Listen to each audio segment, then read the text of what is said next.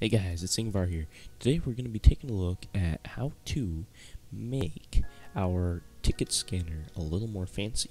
So in the last video, which I'll put a link for it in the top right, we went over how to make a ticket scanner that basically opens and closes, which is pretty nice, but it wasn't as smooth as it could be. So today I'll be showing you guys how to make your ticket scanners work like this. Very smooth. Yeah. Alright, let's get right into it. Alright, so the first thing that we can do is we'll be able to use our last ticket scanner from the last video and build off of that. So let's go ahead and just copy this one. And let's just move on over. Paste it. Alright. So the first thing we want to do to change this ticket scanner is remove the doors that we had on here. And if you guys are wondering how I'm able to access all of this, like click it while still having it all grouped within something, I'm just using a folder for it rather than a group. If you do group it by clicking Control G, then you won't be able to select the individual parts. So I recommend using a folder so you can still keep it all organized. Click it here and move everything, but you can still edit the individual objects.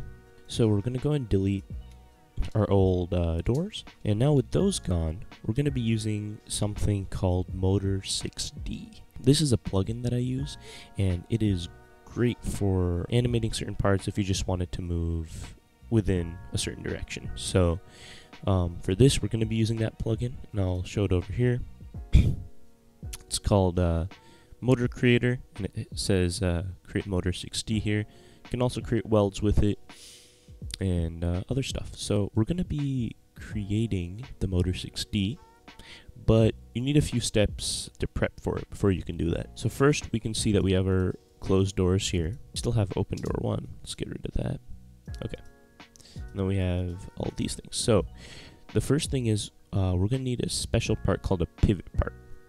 Now this is the part that the motor will spin along. The best way to explain it honestly is just to show it. So you can go here and click duplicate, or Control D is the shortcut.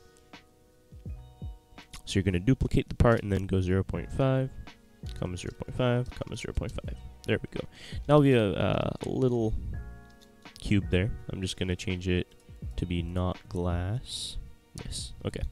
So now you want to position it like so, and this will be how the door is going to rotate. So if we go into rotation mode here, rotate this by 90 degrees, and now what the door will do is it'll rotate along this way. So once we have this in here, now we have 3 parts. We have the main part, which is going to be part 0, part 1, which is the part we're animating, and then our pivot part, which is going to be this guy over here.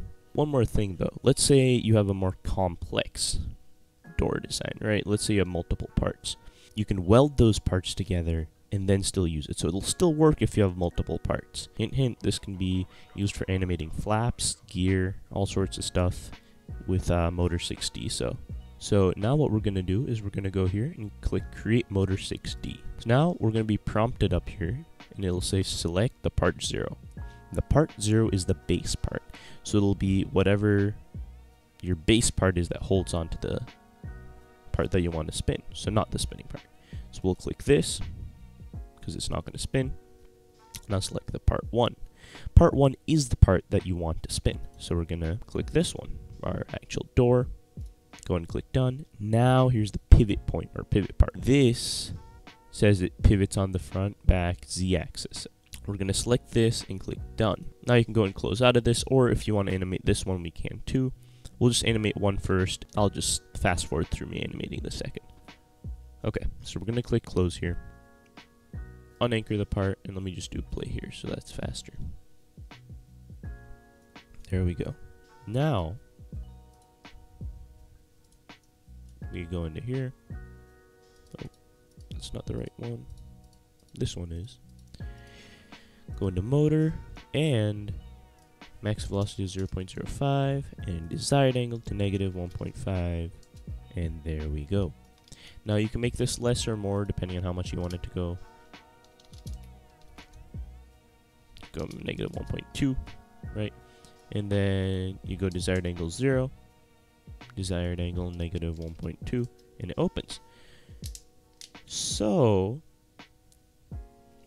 now we know that we can change the angle of the door using desired angle.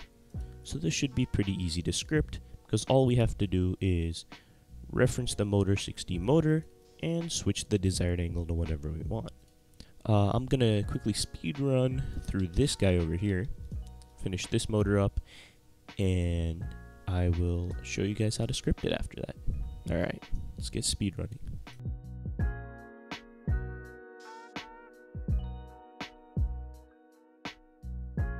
Alright, so it looks like we're done. So now we can try and script it. We can take a look and see our really long and kind of inefficient script here. It worked, but this will be smoother and it'll require a lot less code. It's only going to be 2 lines each. So we can go and delete all of the boarding gate folder dot stuff for here and here. And up here will be us opening the door. So let me comment that. Opening, just open the door.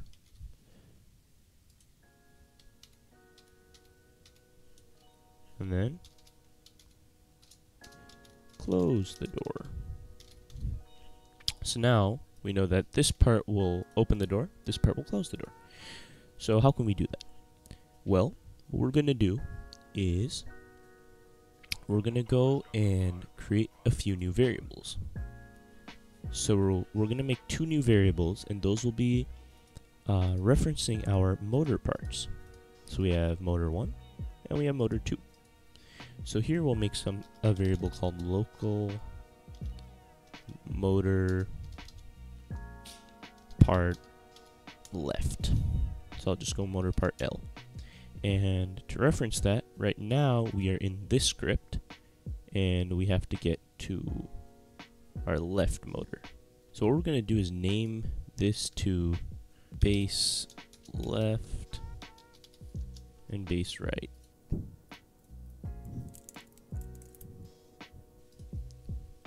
Now we can go back to here, and what we'll do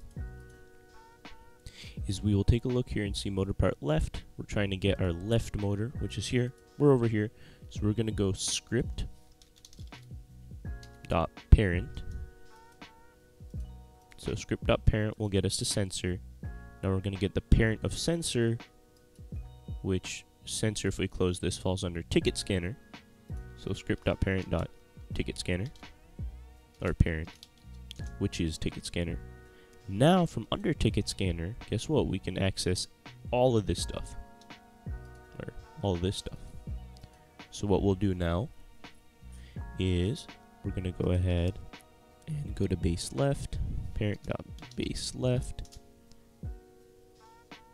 dot motor. Now if we just use this variable called motor part left, we're going to be able to access the left motor. Alright, now you can do the same for this side.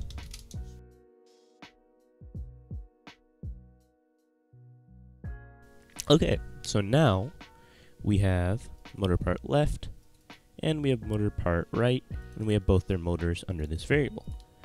So now all we gotta do is, if we click the motor, we can be reminded that the desired angle is what we changed when we were testing it. So we'll go motor, which is here, dot desired angle equals, and set it to whatever we want to set it to. So to open the door, we're going to set motor part left dot desired angle equals negative, let's do 1.2 for this, because I think 1.2 looked pretty good. Okay, negative 1.2. Now, we'll do the same for the other one. This might take some trial and error. I'm not sure if we set this one to just 1, because we didn't test this one out. just 1.2 or negative 1.2. But we'll test it out. Motor part right. We'll do the right part this time and go desired angle equals 1.2.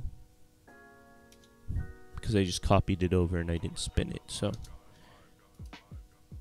there's that. And then we're going to close the door. And all you got to do to close the door is set it back to 0.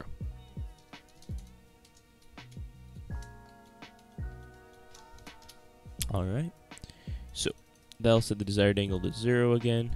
And this will set it to what we wanted. And we're keeping all of the old script just because it works and we don't need to change it. It's checking for if we've touched it.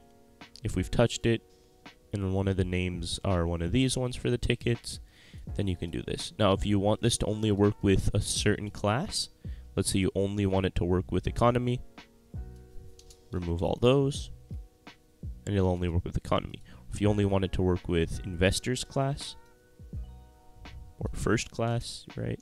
If you only want to work with investors, just remove that, or investors and first. You just remove that and keep whichever ones you want it to work. So pretty simple to change that. And this should be the code for that. Now I'm just going to do one more thing, and that is to make sure that we set the velocity in the beginning and the desired angle to 0 in case anything weird happens and somehow it gets messed up. So we'll just go motor part left dot desired dot desired angle equals 0. Do the same for the right one. I'm just going to copy paste it. And then we'll also go motor part left dot velocity, max velocity equals 0.05 because we haven't set that yet. I'm going to do this for the right motor now. Awesome. Alright, there we go. So now we have set all of we've initialized all of these. Set them to what we want to in the beginning, and then change the motor when we want to open it, wait for a few seconds, and close it back, put it to 0. Alright, so let's go ahead and give it a test. We can also delete the pivot parts, you don't need them anymore. Let's go and pick this guy up, give it a test. Okay, well in this case they open backwards. All that means is we've got to switch the numbers around. So we'll go back here. Sometimes it takes a bit of trial and error. We'll go set this to 1.2 and set this to negative 1.2. All I've done is that. I'll zoom in a little bit here. And now, let's pick this up. They're going the right way. Few seconds and it closes. Alright, pretty simple. I'm just gonna make the doors open a little more because I liked how they're opening a little more. I'll go 1.4. And this is just a little bit of trial and error. Sometimes you just gotta try it, see if it looks good. If it doesn't, give it another try. There we go. I like the look of that. Closes, looks much smoother than the other one. And yeah, alright. So if you guys enjoyed, please give it a thumbs up if this was helpful to you. This will be a small series, I guess, where I will show you guys how to add an LED to the ticket scanner. That'll go green and red, depending on whether it's open or closed. And then we might even be able to add sound effects. Might make a tutorial on that too. So yeah, might be 2 different videos or 1 video, but guys, get this video to 30 likes and I'll make that one happen. Just like I said, I'd make this one happen. I delivered for you guys, so really appreciate your support and you guys watching the videos. As always, I hope this was helpful. Leave comments if you got any questions or comments. I love reading them. So appreciate you guys, and I will see you guys in the next one. Peace.